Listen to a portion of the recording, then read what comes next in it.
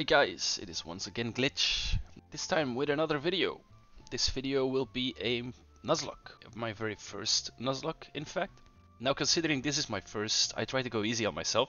Therefore it's not gonna be a hardcore Nuzlocke. The rules applied are as follows. Any Pokemon that faints is considered dead and must be released or put in a box. In my case I put them all in a box. Other than that, only the first Pokemon you encounter on a route can be caught and used. That's what I did for the entire run. Now do keep in mind I didn't use a dupes clause for this run, so I have like 3 Pelipers I think in the end, but doesn't really matter because I only use one of them at the same time, right? Whenever my team was wiped out, I started the game over, had to retry from the start. The starter was chosen based upon my Pokemon Trainer idea, meaning if my Pokemon Trainer ID's last number was either 1, 2 or 3, I went with the grass starter. If it was 4, 5 or 6, I went with fire, and 7, 8 or 9 is water. If it was by chance 0, that would mean I pick my own starter. Of course other things like naming all your Pokemon is another rule I did apply. I also applied the rule of not outleveling content, meaning the next gym you encounter, the ace of that gym is the max level you can go for at the moment. Of course battle style is set to set, meaning you won't be able to anticipate switch-ins from NPCs. Held items were allowed to be used, however items during battle like for example healing potions, full heals, stuff like that, I did not use. So without further ado, let's start with the bloopers, the fun part. Let's go. All of the bloopers have been recorded live on my Twitch, which you will be able to find in the description down below. Alright, we're ready for this. Pokemon, inverse, happen pass. Did you say final? Is this the last one? I don't think so.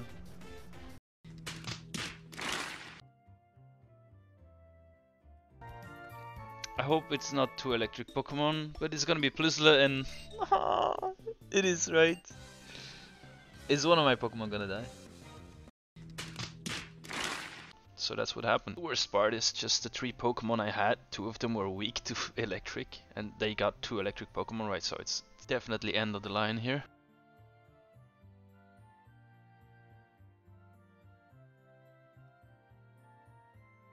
Don't mess around, just go for the win. That's all there is to it. First gym, once again. First gym was never an issue.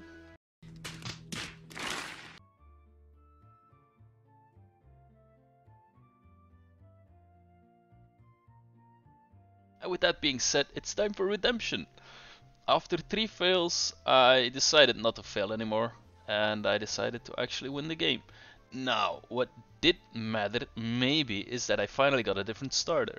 As you can see in the background, arguably Mudkip is the best Pokemon to start with in this version of the game anyway. This is Pokémon Alpha Sapphire by the way, not Ruby. I took it upon myself to take revenge for my previous loss for the first gym. So Roxanne goes down here pretty confidently actually. The most confident win I've had for Roxanne out of all of them, I bet. But yeah, there we go. Pretty easy, but then again, the typings match up well for me, so I just get lucky in that regard. For the next gym, Brawly is not an issue at all. I don't think I've had any issues with it either of my run-throughs. Neither do I in this run. Of course, having Beautifly is just a huge benefit over him. There's also, I think, Abra you can get, Dustox as well. There is a couple of Pokemon that actually clear this gym pretty confidently. Like for example, the last run I did it with Shroomish. Just one Shroomish for the entire fighting gym. Easy enough. The next big thing is May, your rival. The one that actually beat me on my first attempt. But this time around, things go a little bit different. As you can see, Slugma is not really a big deal. Well, he's got a lot of damage. Let's not front about that. But regardless of his damage, I think I did pretty well. Also, like for example, my team at this point is pretty balanced. Not gonna say it's the best team ever, but for a Nuzlocke it's pretty well balanced in my opinion. Anyway, I shouldn't have gonna keep going with my Loudred on this position, but it is what it is. I still need to change my mindset into a mindset of actually being more careful whenever I'm playing a Nuzlocke. Playing more careful is very important in Nuzlockes because, of course, like for example, crits can be the end of a run. Just a normal hit can be the end of the run. You have to be very, very careful in general, and that's something I still need to. I still need to switch my mind a little bit. Also, this is my first Nuzlocke, so for me, at this point, I don't really. I was very scared of this rollout, by the way. This rollout, I was already seeing it wipe my team, but I'm glad I just could stop it in time. In all honesty, no cap, no front, I was never really that scared of Wet Sun because, like, of course, my starter is ground, which means he's like immune to electric. Also, he's electric steel for the main part, so it would be fairly easy to go just for ground moves or fighting for that matter. I have a fighting Pokemon and several fighting moves, which makes it very, very easy to beat this gym. This gym was never a threat. The only thing is, I did not really have any ground moves, but like I said before, the fighting coverage made up pretty well for this. The only ground move I had was pretty weak in general. But regardless, it's fairly easy, and he has no chance versus ground Pokemon. Definitely if you combine it with the water typing, which means steel moves will not be very effective either. So, Watson, not a big deal.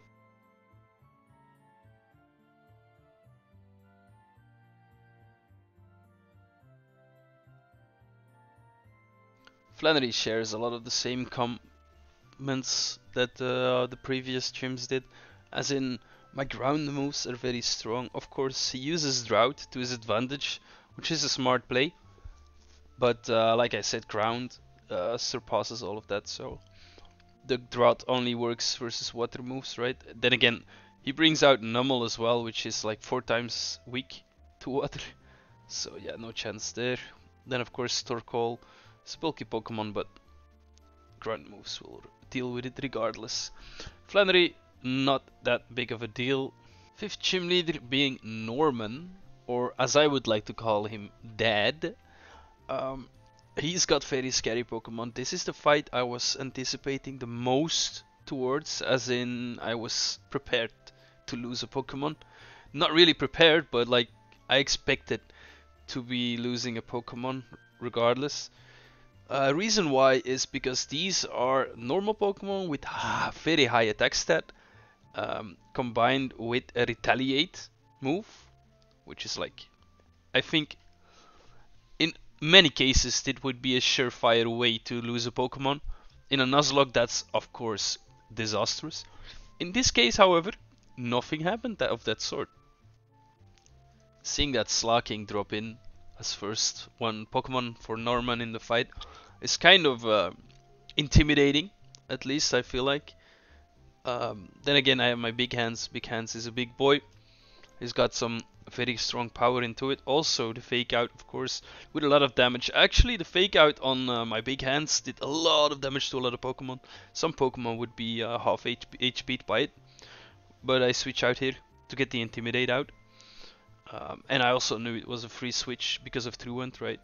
Then again, like the chip away, also a very strong move. Slacking was very, very scary. Now, of course, because of Truant, you get a lot of turns where you actually have free damage, which was very necessary in this case. I bet if Slacking had another ability, this would have been a very, very, very difficult fight.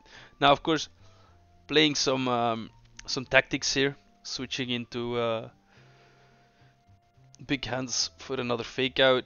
Then again, I didn't expect him using a potion here, but not that big of a deal. The strategy I was thinking of here was actually using Fudge to Whirlwind the next Pokemon coming in before it could retaliate, so they lose the double damage on the retaliate move, because of it's only double damage for 1 turn. Then again, it's still his first Pokemon. I've been fighting his first Pokemon for over 2 minutes now, which is like, that's one thing I learned in Nuzlocke. It's not a big deal taking a long time killing them, as long as you make sure that all of your Pokemon make it out alive. That was very big for me. So at this point, also like I said before, this is the gym where I anticipated to lose a Pokemon. This is the gym where I actually was the most afraid of so far up until this point. So for me, seeing this, I was taking my time. I was definitely playing safe, 100%. Now, at this point again, I switch out because the next Pokemon is coming in, and every time the next Pokemon is coming in, I expect a very big retaliate to hurt, of course, to hurt a lot. Then again, I try to Silver Wind, hoping to get the boosts, but then again, yeah, you know how it goes. Ancient power boosts, they never happen, so not for me either. Anticipating Whirlwind, I didn't make it out in time, so he was faster, which has actually made him get to retaliate off. But it didn't kill, even on my fudge. That was crazy. I did not expect it to not kill. I was sure I lost my fudge here. But then again, look at the chip away. Just a normal chip away. The damage on Danger Rod is insane. Then again, seeing as his Slacking is already out, that means he cannot retaliate with Slacking. That's gonna be big for me, because a retaliate on Slacking is... I bet not even big hands can survive it. So therefore, it's very good that that I switched it out regardless, even though I took the retaliate in the first place from Vigoroth, right? Vigoroth is also a big damage Pokemon, right? He's got a very good attack stat. Regardless, I just whittle down the next Slacking.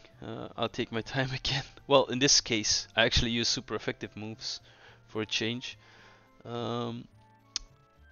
But this time I'm trying to figure out what to do, because I expected Vigoroth to switch in again. I wanted to Whirlwind him again, but then again I figured I'm slower than this Vigoroth. We've seen this in the past. Look at it. This damage on a retaliate turn is gonna kill one of my Pokemon 100%. So I got lucky that I switched him out, whereas he couldn't use it as a double effective move, double base power move at least. And yeah, that's just a big win for me here. Other than that, okay, Vigoroth comes out. Vigoroth, I don't think can kill, can one shot big hands. Now I have to check, because it's been a long time and I do not remember what happens.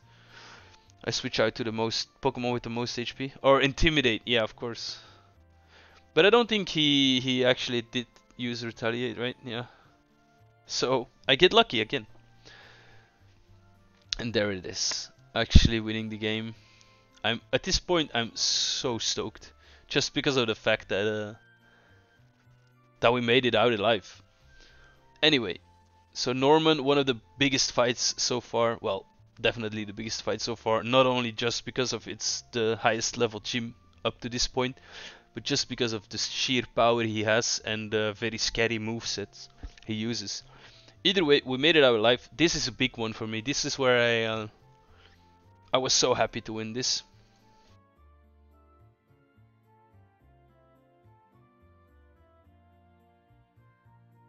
Alright, and then it happens, the wonderful thing everybody hopes and wishes for. But we reach Route 119, which has one very rare Pokemon. And in a Nuzlocke you daren't hope to catch it, but for me it happened actually. I avoided encountering any Pokemon in the start of the route.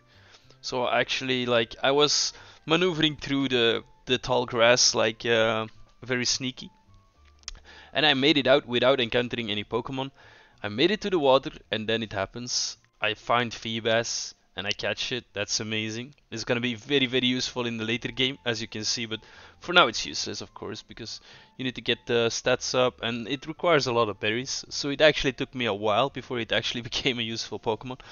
But when it did, oh boy. Then this moment happened. Now let's listen to that once again. And once more. As we saw before, I had issues with May in the past, but let's just say those are in the past. We'll make short work of her this time. Surf, Lava Plume and Giga Drain. Now, as you may or may not know, next gym is Winona, Flying Gym, where either Rock, Ice or Electric would be very useful. Now, as I had just lost my Electrike, it was up to Pluzla to do the trick, and I found just about the right one. Yes. Pulse. How about Pulse? That's huge! Ice is so big, bro. Now guys, Winona. As I said before, I was afraid to lose Pokemon on the last gym, but on this gym I was afraid to lose the game, just because of the Swallow Kid setup, right? Either way, I always start out with Hariyama for the fake out, which is huge, as you can see right here. It's a big fake out. Then I went for Rock Tomb. I figured it was actually a bad idea, but it worked out in the end, so GG. I mean, if it works, it works. Then whenever Pelipper comes out, obviously I will switch into Pulse. I did expect a lot more damage here, but I guess I tanked that really well.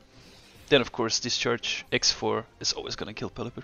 He brings in Altaria straight up, which is obviously where I use my Hidden Power Ice to one-shot this one as well. And that's when we're actually pretty well off. I did decide to switch out Pluzla just because I don't want to lose it in this fight. And I'm pretty sure Volcano has no issues with Skarmory anyway. So that's the fight. It was pretty straightforward, pretty easy. I did sweat a little bit, which I shouldn't have. Like, as you can see, the fight was actually fairly confident. There you go.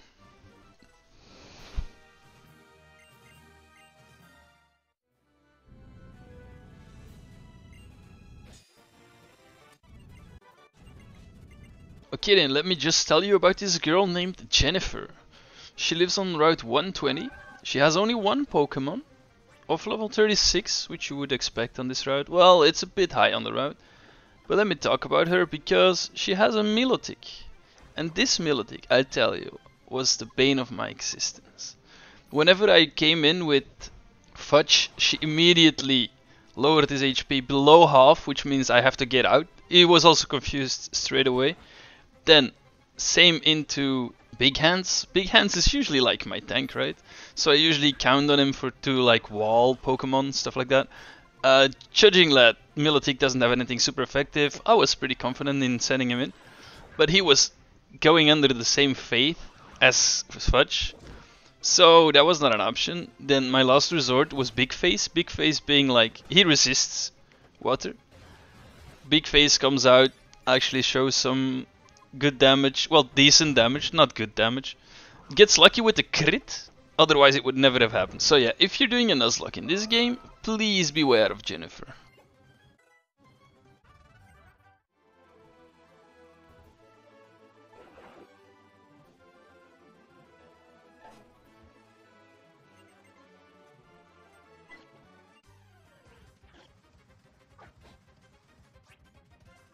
Just a bit later this happened. So yeah, obviously I was going to catch it because it doesn't break out Nuzlocke whenever it's a shiny Pokemon, right? You have to always catch the shinies. So I did. Got me a shiny Gloom, which is like the 4th shiny I have through all my playthroughs, which is, I guess, still lucky, but still. I was just walking my way downtown, minding my business, until suddenly I was stopped by May. So it's time for another rival battle. Rival battles now always have me like a bit stressed because I failed to rival battle the single first attempt I actually played a Nuzlocke. So that's why it had me stressed out a little bit every single time, but I mean, I managed a lot better now than I did in the past, as you can see. May's Pokemon go down in the same fashion to Rock Tomb, Giga Drain, Surf and Poison Jab. Next up is us chasing Archie in his submarine throughout his entire base, where some funny things happen. All in all, not too big a deal. However, we are obviously too late. After fighting off some grunts and an admin, we don't really make it in time, and we see Archie go underwater. You guys guessed it, next gym battle is Liza and Tate, and I must admit this was pretty disappointing. I felt like in previous times I fought them through previous playthroughs of like the early versions of the game, I didn't feel like they were so easy. They felt pretty tough. But in this time around, it was like very, very, very pathetic. Like literally, as you can see, it's just one move per Pokemon actually. And that's just it. It was over pretty early, pretty fast. Disappointing fight, not gonna lie. But hey, it is what it is. You won't hear me complain in a Nuzlocke, in a hardcore Nuzlocke, right? So yeah, that's the batch. Easy, nice and done. Next main story plot is the fact that Archie has some plans with Kyogre, it seems. Now, a lot of blah blah blah blah, but then he starts the fight. Now Archie, ho Archie. He's a tough challenge since a while, right? I haven't fought anyone seriously for a while. And his first couple Pokemon don't really form a threat, but then he puts his Mega Sharpedo out.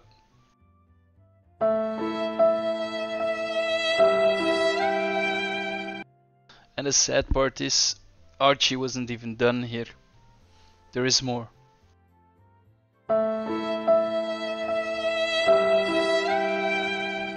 But let's be honest, there's only so much he can do. I was very sad for these two Pokemon because I kept them around for a very long time. They were also very, very useful. I actually felt like very good about, for example, for Survivor into Elite Four even. But it is what it is. We did what we had to do. So of course, Kyogre flees.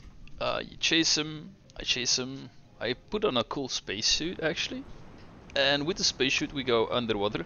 For some reason, I mean, I can't explain it. Maybe someone else can. But I like the suit. It looks really good. Either way, we follow Kyogre into this cave, where we actually fight him. Actually, another one of my worst moments in the game, because I lose two Pokemon here. Well, both of which I thought were way more tankier.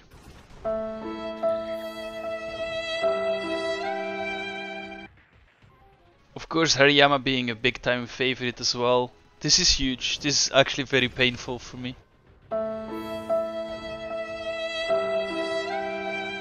I'm not sure if I'll ever be able to forgive Kyogre for Hariyama, man.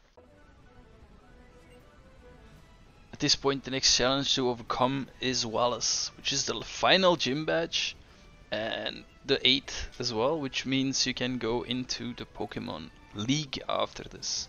Now my strategy here was just to set up with Fudge. Yes, I know, nobody's seen a Butterfree at this stage in the game, but it's a Nuzlocke. I dealt with what I had to deal with, and he set up rather well with Quiver Dance. Very much so that he even one-shot the Melodic with a Giga Drain, so that's like, it's not a stab move for Butterfree, which is kind of insane. Either way, did really well. So much so that I didn't need anything else for this challenge. And yes, I did in fact just solo the entire last gym of the Hoenn region with a Butterfree. GG. How about that for the newest meta? As a Nuzlocker, let's go.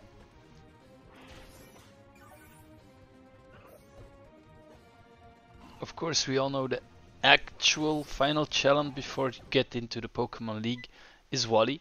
Right before it, I think he just waits you up by the Pokemon League. Either way, he's got a decent team. Don't underestimate it. Me myself, I actually had a fairly good team to counter his. For example, Prism with the Ice Beam into Altaria, fairly easy one shot.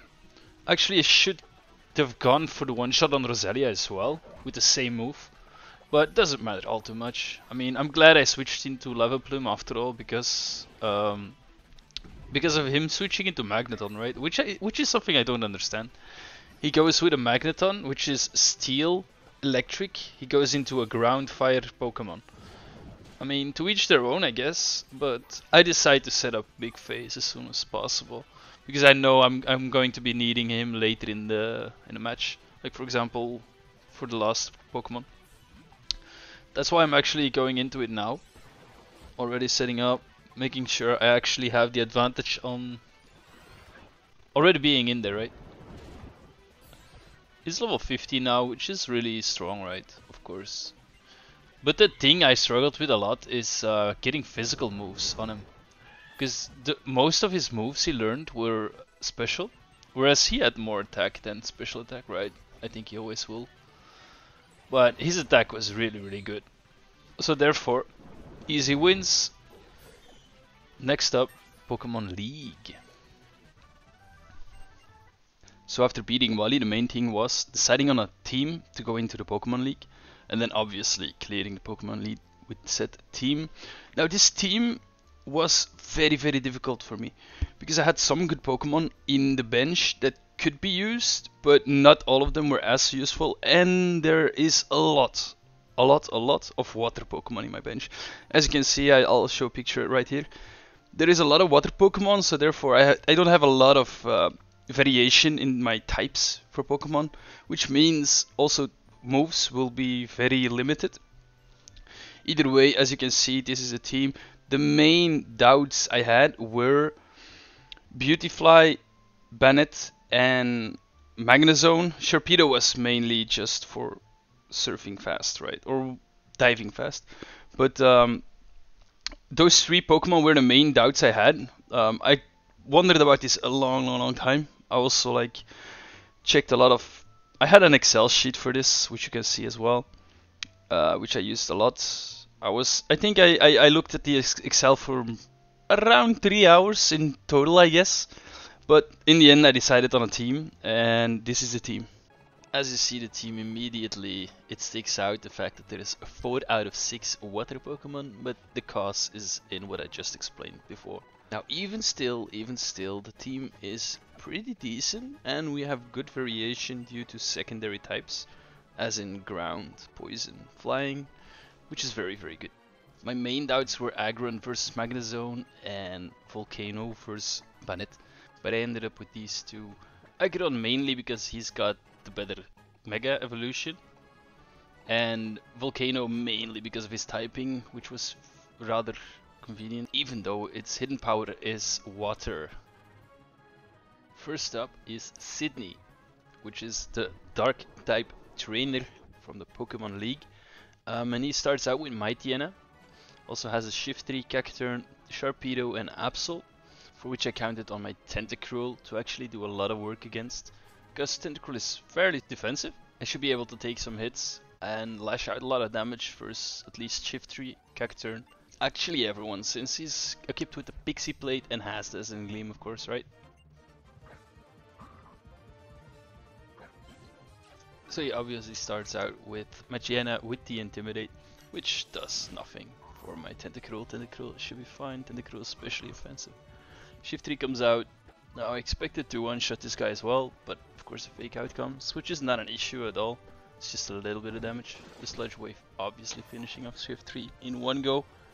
Next up is Absol. Now Absol was a bit different because I didn't feel like I could one-shot it, and I felt like it had a lot of damage through the crits, right, whenever it crits Night Slash. So I decided to go defensive. Defensive being Aggron, which is like just a total beast at this moment, right? I mean, he's mega evolved. He's got like no moves that they can do that's super effective, except for Sharpedo, of course, but apparently he doesn't go for it, so that's fine with me. I do, of course, have Brick Break being super effective versus dark types, which is good for me. Cacturn is neutral damage, but doesn't matter, strong enough to take it out anyway, so Sydney is gone. Now for the next fight, that's against Phoebe, which is Ghost type Pokemon.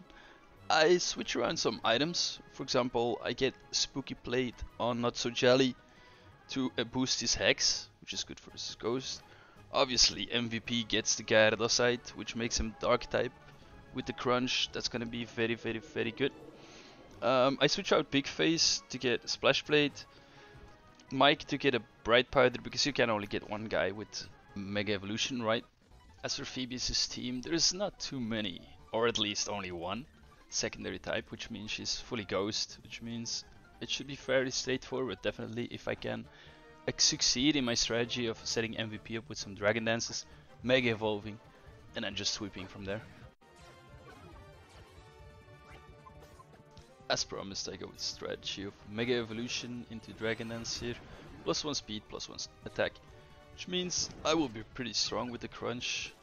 But problem is, Dusclops goes for Curse, which halves his HP and trades that for 25% of my HP every single turn, which means I'm in danger here. I can't stay in forever. Definitely not against 5 Pokemon, considering I only have 4 turns to live. Now, I switch out Gyarados here because I don't think I will live another turn and have 25% of my HP left as a safety zone for the curse damage, of course, right? So I switch into Big Face, expecting a Thunder Punch actually. After this, Big Face decides to just sweep in a very boring manner, as in just spamming Waterfall all around. It does get a one-shot on every single one of them, which did surprise me at this point. I didn't expect it, but it's a welcome surprise, obviously. Although I think Waterfall still is a good move in general, I didn't expect to deal this much damage with it, because I'm one-shotting these, right? Now the thing is, I have to be honest and say I outlevel her a little bit at this point, because I have set my level at the last Elite Four members' ace, which is 55, and that means that I'm out-leveling the first 3 Elite Four members just to be able to have a chance versus Steven, of course, right? I think that's a viable option, and it's actually done in hardcore Nuzlockes commonly. Next up will be Glacia. Glacia is of course the Ice type trainer. The main changes to my team were Splash Plate on Gyarados and Aggronat back on Mike. As for Glacia's team, it's obviously Ice combined with Ghost and Water, as she has 2 Frostlasses which have the Ice Ghost dual type, 2 Gladealies which are just Ice, and Walrein with Water and Ice. Strategy here was actually exactly the same as last time.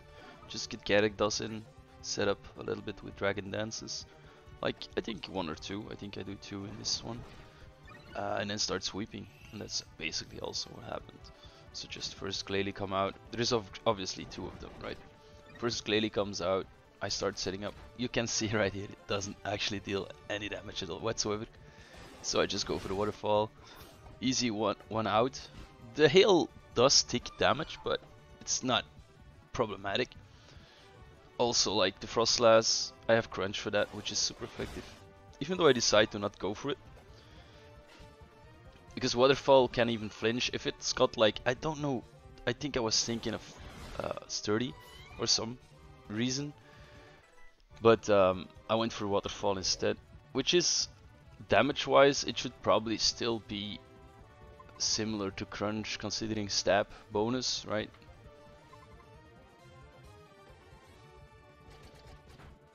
Walrein misses the Blizzard, considering the Hail is no longer up. I get off the Crunch, she full restores, which usually means she loses at that point, because that means I have 3 turns. As she heals, I will just chip down the damage once more and repeat until I actually get it. So that's the game basically. Last Glalie comes out, but obviously same fate as the first one, so there it is. That was Glacia done. And last but not least is Drake, the Dragon type Elite Four member.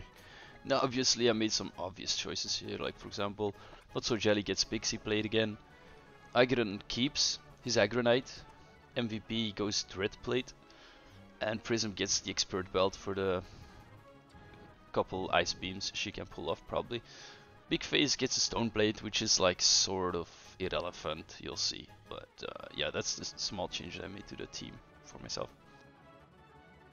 As for Drake himself, his team looks or sounds intimidating if you look at it, but in general he has 4 Pokemon that are 4 times weak to Ice, which means that it's 4 Pokemon that are gonna be a one-shot from an Ice Beam from Prism, for example.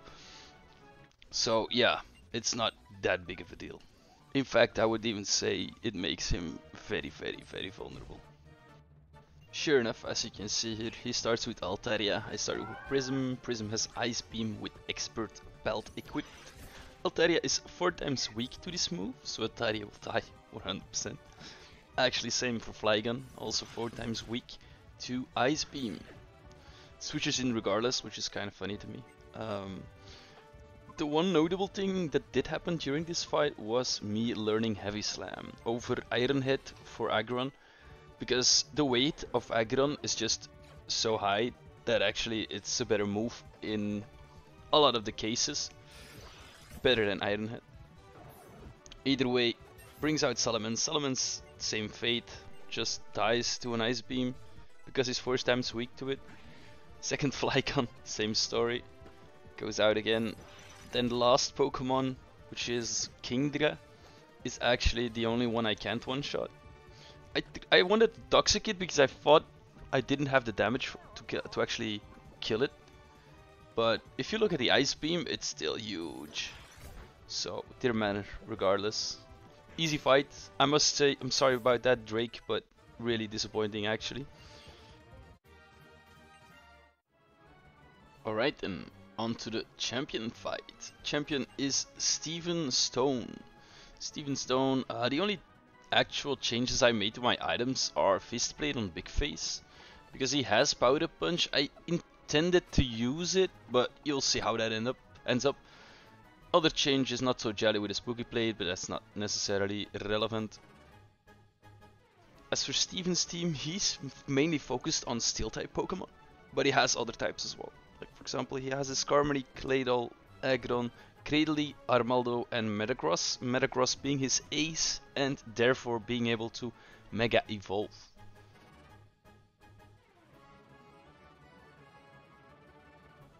And here we have it, the final challenge. Final challenge being Steven Stone. We met his dad even in this game. But yeah, Steven is like... There is a post-game battle as well for Steven. But I decided not to go for this. I decided to just go up until Pokemon League. Now, I start off with Gyarados. Try the same tactic as I have always been doing, which is just going for Dragon Dances. Try to set up as fast as possible so I can sweep this entire team. Gyarados is strong enough to pull that off. But I get unfortunately Toxic, which means my turns are numbered. Meaning I can't kill all of them. And worse even, Skarmory is very defensive, and in this case he tanked my Waterfall, which is embarrassing actually. I was already at plus, I think 2. Now, the thing is, in this run I actually already set up my challenge beforehand, which means I set out to kill the Pokemon League and then move on. Meaning that you will see me losing Pokemon in the most irresponsible ways possible. But that's actually all planned and in mind with the fact that I won't be playing after the Pokemon League in this game. First example being Gyarados, and then next example you'll see soon enough. I stay in versus Cradily with my Swampert, whereas I'm not even one-shotting it. Obviously I survive a lucky first hit, which is crazy actually if you think about it. It's 4 times effective, but I stay in anyway. And then I figured because the first hit actually dealt a lot of damage, I expected to deal more damage this time because of the +1 attack. But obviously the first one was a crit and I miscalculated, and that's coming back to bite me. The thing is though, if this would have worked, if I could have set up power punches on Swampert, that would have been very, very nice as well, because he's like, he packs a punch in general and then powered up. That's just gonna be insane. However, easy choice. I just switch into Aggron, which is fairly much a tank for anything he has. He cannot deal anything to Aggron. Also, one of the reasons that Aggron made it to the team. Well, except for Claydol, obviously. Claydol's earth attacks are probably going to be very problematic for Mike.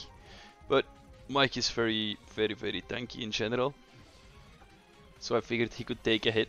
But obviously he goes for Reflect here, which kind of trumps my Mike's power, because Mike is very defensive. Offensively he can be good, but with a Reflect up that's gonna change obviously. And I decided to switch after all, regarding the fact I don't have to risk anything if I still have my Prism in the back line. Which Prism made like short work of Claydol. Same for Armaldo, short work, just one Scald and did both of them in, so that's really good. But I also actually expected, as Prism has been very strong in these situations. Then Prism versus Metagross, this was where I was like, okay, how is this gonna end up? Because like Metagross is mega evolving, of course, right? And packs a very big punch. He also has like Giga Impact, which is a move with over 100 base power. And I wasn't really sure how I could be dealing with it. The thing I tried to do here was go for a Scald and maybe get a burn off. Actually get lucky, and he does get a burn off. Burn means that Metagross's attack is halved. So after the second Scald, he just dies to the burn, and I tank even the Giga Impact. So that's amazing, actually, insane. I'm very happy I got Prism, but I don't expect to have it in any other playthroughs.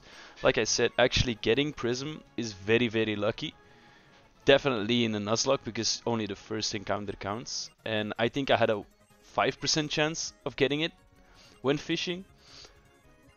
As combined to the fact that it's not in the beginning of the route, so I had to actually dodge a lot of grass before I made it there. But I'm very glad I did so in the end. Prism was definitely the factor that made me win this game. Either way, this is me standing in front of the Hall of Fame, enjoying my fame as the champion with my team, obviously. Gyarados, Tentacruel, Milotic, Aggron, Camerupt and Swampert. Beast team, 4 out of 6 water Pokemon, which is fairly... I did expect something almost, because this game has a lot of water routes, which means you are going to catch in general more water Pokemon. That makes sense. But yeah, that was my first Nuzlocke actually.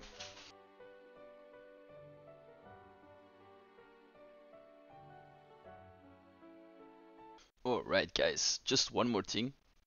Who is that? Dearly departed Pokemon.